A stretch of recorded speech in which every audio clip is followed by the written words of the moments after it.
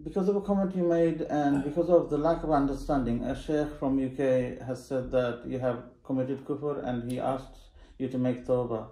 You mentioned in a lecture a few days ago that some critics also called you a Kafir. This is not the first time as Islamic scholar has been called a Kafir. I think in the past, Dr. Isa Ahmad Rahimahullah, Dr. Zaid Nag, Sheikh Hamza Yusuf, Numan Ali Khan and others have been also called Kafir. I've also heard Maulanas from different sects of India, Pakistan, Bangladesh, Malaysia and other parts of the world calling each other Kafir. So my question is it permissible to call an Islamic scholar a Kafir just because we don't understand him or we're doubtful about his Aqidah? Bismillah ar-Rahman ar-Rahim. When someone makes a statement or commits an act which is very clearly an act of Kufr, then it is an obligation of his peers, the scholars of Islam, to respond and point out that this is an act of Kufr and you are indeed a Kafir. But there's a process. The process is that you have to write out a fatwa of Kufr. And in that fatwa you have to put your name and you have to argue the case why this person is a Kafir, what has he done to commit an act of Kufr. You can't simply say, this fellow is Kafir. That's a schoolboy way, but the scholar would not do that. The scholar will prepare a fatwa in which he will declare, this is the reason why I have declared that so-and-so is a Kafir. This is very important, a very important institution in Islam to protect the purity of the faith. In the case of my own case, I have to take some time with you, Deen, on this occasion, and to speak clearly and to repeat myself so that it may sink in that you're making a mistake. I have never, ever declared that there is a mistake in the Quran. Let me repeat that. I have never, ever declared that there is a mistake in the Quran. Whoever makes such a statement is definitely acting in a manner which is kufr, to say that there is a mistake in the Quran, when Allah himself says that he is protecting this Quran. No one can change this Quran, no one can corrupt this Quran, never until Qiyamah. This Quran is protected. So then, why are they making this mistake? Why are they declaring of me that I have declared that there's a mistake in the Quran when I have never ever said such a thing? The answer is they have come to the conclusion, and they will have to answer on Judgment Day for this wrong and sinful conclusion. They have come to the conclusion that the Tashkeel, that is the Fatha and Kesra and Dhamma and so on, which perhaps may be part of punctuation. If you would allow me to use the word punctuation, if you would allow me to use the word punctuation to help people to understand that the Tashkeel in the Quran, they are a part of the Quran. They are a part of the Quran which was revealed by Allah. And they are a part of the Quran protected by Allah. This is false. This is not only false, this is sinful. Because the Tashkeel were not a part of the Quran when the Quran was revealed. Number one. The Quran did not have Tashkeel during the times of the companions of the Prophet ﷺ. Tashkeel were added at a later time and were added by human beings, not by angels.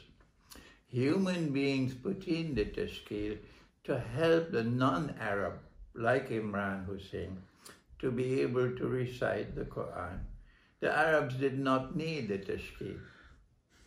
If you look at Urdu language now, the newspapers, you never find any Tashkeel in the Urdu because they don't need it. But the non-Urdu speaking, the non-Arabic speaking people, they need the Tashkeel in order to recite the Quran. So the Tashkeel were added later on, much later on, and therefore they were done by human beings, and therefore this is not a part of the Quran. But what can I do? What can I do when people insist now, in defiance of all knowledge on the subject, that the Tashkeel are a part of the Quran? My warning to them is that you will have to answer on Judgment Day for adding to the Quran what was not a part of the Quran. If you add something to the Quran and you say this is a part of the Quran, that is a monstrously dangerous sin. I can only ask that Allah may forgive them because they don't have the knowledge. They don't have the knowledge and they're running away with ignorance and concluding that the Tashkeel are a part of the Quran when they are not. This is my first response. I have said that a verse of the Quran in Surah Al-Zukhruf, they are telling me it can be read two ways, and both of them are equally valid. One of them says that surely he, the pronoun here, based on the context, is certainly without any doubt referring to Nabi Isa alayhi salam, Jesus. That surely Jesus, Nabi Isa alayhi salam, surely he is a sign of the last hour. That is one reading. وَإِنَّهُ لَعَلَمٌ لِلسَّاعَةِ. And this is the recitation of Abdullah ibn Abbas radiallahu ta'ala anhuma, who is one of the foremost companions of the Prophet, Allah's blessings be upon him, in respect of the knowledge of the Quran and the explanation of the Quran. Abdullah ibn Abbas stands high, shoulders, heads and shoulders above all the others. He has the highest rank. And this is how he recited the Quran. وَإِنَّهُ لَعَلَمٌ لِلسَّاعَةِ. Let me repeat this for those who are hard of hearing. Abdullah ibn Abbas radiallahu ta'ala anhu, he recited the Quran this way. وَإِنَّهُ لَعَلَمٌ لِلسَّاعَةِ. That he, Jesus, is the sign of the last hour, or is a sign of the last hour. Good. My question is, and I ask my critics to kindly calm down and think and then offer a scholarly response. If this is the way that one of the foremost companions of the Prophet ﷺ recited the Quran, how do we explain that you cannot find any copy of the Quran today? I have never found any. I don't know if there are any. You cannot find any copy of the Quran today with the Tashkeel which conforms with his recitation of the Quran. I want an answer to that question. I want you to tell me why. Why is it that the Tashkeel of Abdullah ibn Abbas has now disappeared completely and totally, and no copy of the Quran today reflects that recitation of Abdullah ibn Abbas? This seems to me something mysterious. This seems to me something that's crying out for an explanation. There's something wrong here. If there were some copies of the Quran this way and some that way, that could be understood. But why is it that no copy of the Quran anywhere in the world today that I am aware of is with the Tashkeel of Abdullah ibn Abbas? That's the first question I asked. And I am waiting on a response from those who have a capacity to think and to understand, and give me an answer to that question. The second problem is, Allah says in the Quran that the Quran is comprised of only two kinds of verses, only two, not three, only two. First are those which are ayat muhkamat, And these are verses which are plain and clear. You do not have to interpret. You do not have to say that when Allah said so and so, what he meant is so and so. That would be an ayah mutashabiha. An ayah muhkama is plain and clear and does not require any interpretation.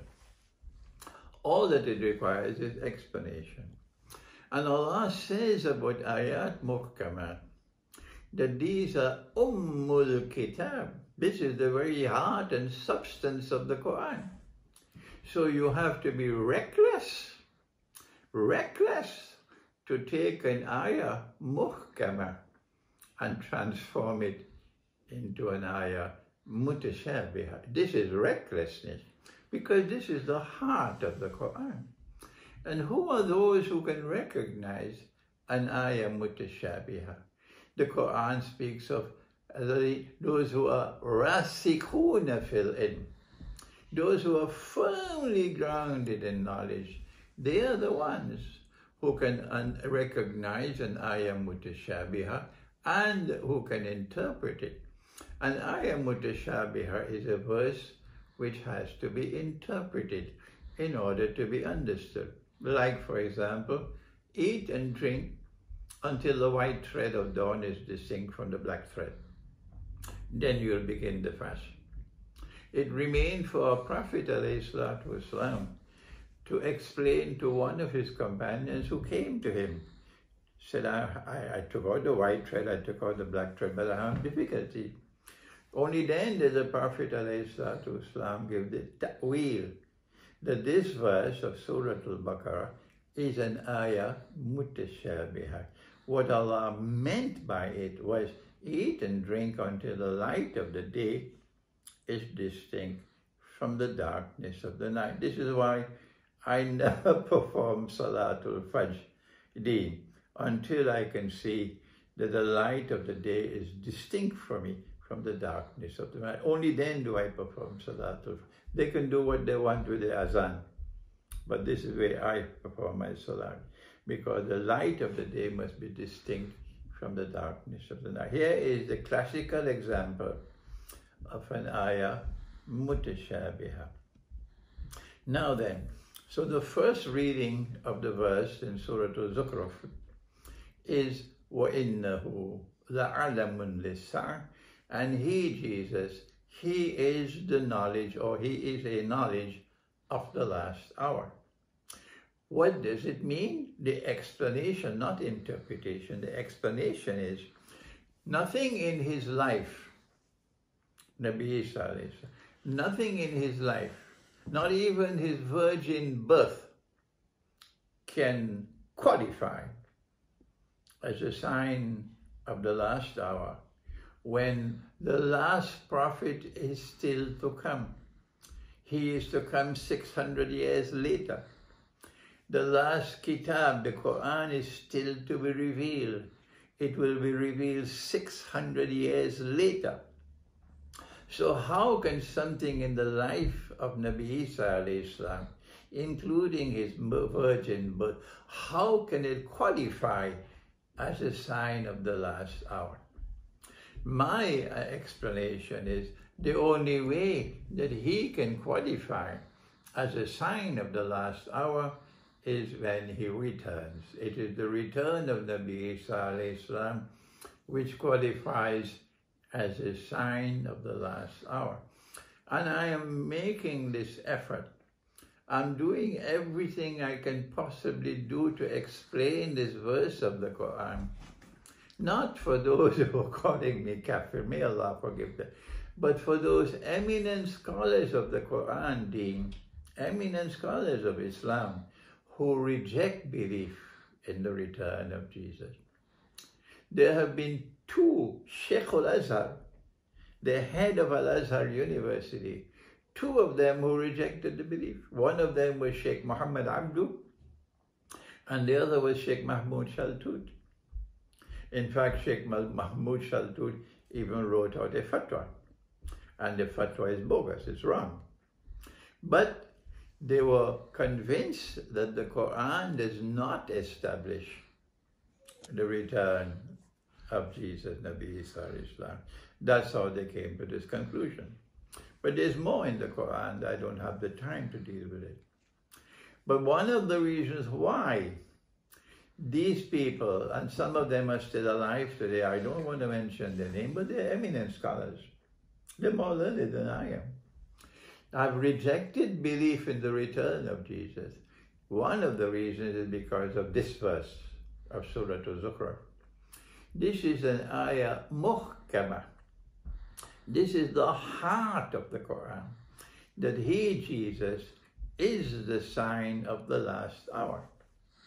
The context in which the verse is revealed points plainly and clearly to Jesus, that he is the sign of the Lord.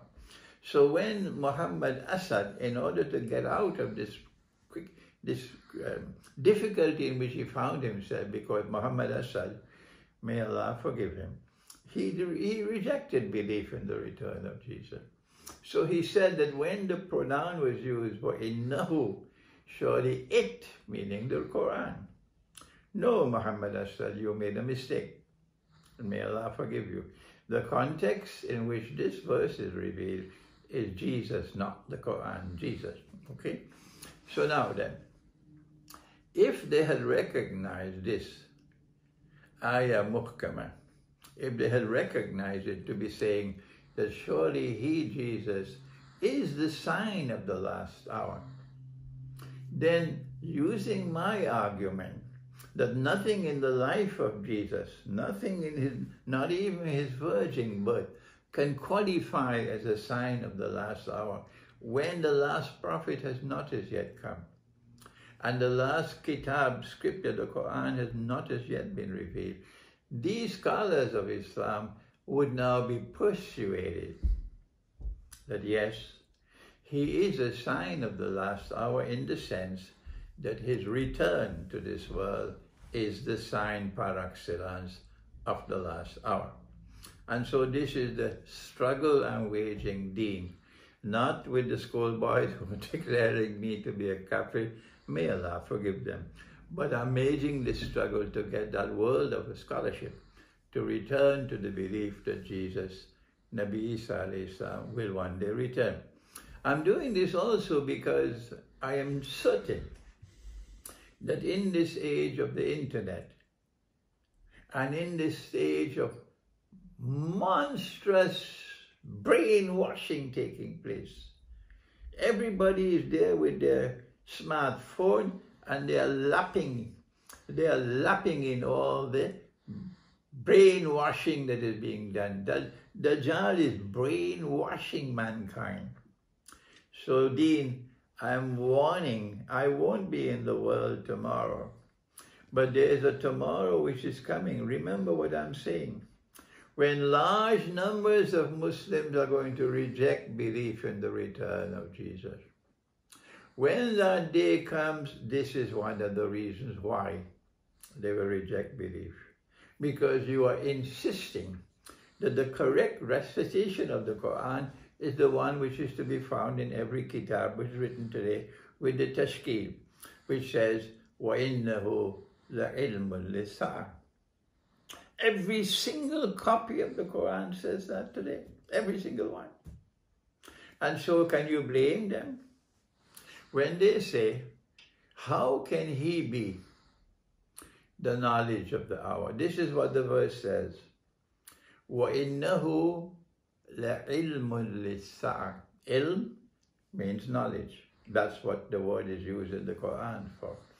So how can Jesus, Nabi Isa alayhi salam, how can he be the ilm of the Sa'ah if the ilm of the Sa'ah is not with him? Let me repeat that. How is it possible for him to be the ilm of the Sa'ah if the ilm of the Sa'ah is not with him? Let me repeat it one more time, Deen. How is it possible? This is elementary logic. How is it possible for him to be the ilm of the Sa'ah if the ilm of the Sa'ah is not with him? But Allah has said again and again in the Quran that the ilm of the Sa'ar is only with Allah. Only with Allah. So it cannot be with him. So this is an ayah muhkamah. وَإِنَّهُ لَعِلْمٌ لِلسَّائِرِ. This is an ayah muhkamah. It does not require any interpretation, not at all. This is Kitab, if this is the correct Tashkeel. This is Kitab.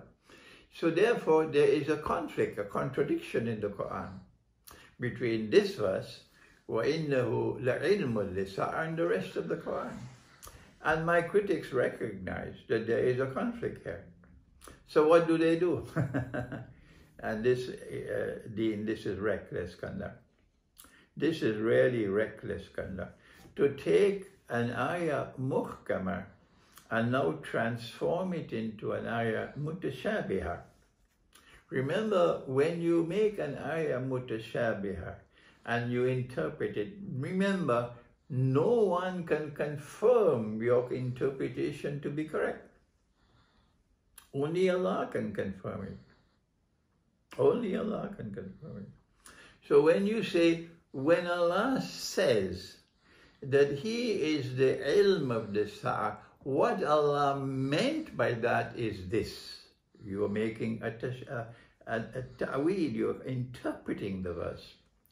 If you say that when Allah said, He is the knowledge of the hour, what Allah meant by that is this or that or the other. What you have done is you have taken an ayah muhkamah and you have transformed it into an ayah mutashabihah, and that is a PhD in recklessness. You will have to answer for that on Judgment Day. If you take this and make it an ayah mutashabihah, good. And now you have an ayah muhkamah, which says, He is the sign of the last hour. Which one will prevail? Which one will prevail? An ayah muhkamah or your bogus ayah mutashabihah, where you have taken an ayah muhkamah and transformed it into an ayah mutashabihah. And so I rest my case. I am confident, Deen, I'm confident that I am correct on this issue. And on Judgment Day, I wait. I wait on Judgment Day, and they will also wait. But this scholarship is pathetic, that you try to argue and argue and argue that the Tashkeel is a part of the Quran. You argue and argue and argue that you can take an ayah muhkamah and then interpret it and make it an ayah mutashabihah. I'm warning them, this is not proper scholarship. The way to recite the Quran, Imran Hosein is saying this, and his students have the amount of intelligence and common sense to understand what I'm saying, that this is the correct way to recite the Quran. The way that Abdullah ibn Abbas recited it, radiyallahu ta'ala anhuma, وَإِنَّهُ لَعَلَمٌ لِلسَّعَرِ. And I asked the question, and I asked it of my critics, and I ask it of all Muslims. If this is the way that Abdullah ibn Abbas recited the Quran, how do you explain that every single copy of the Quran today has a tashkeel different from that of Abdullah ibn Abbas? Thank you.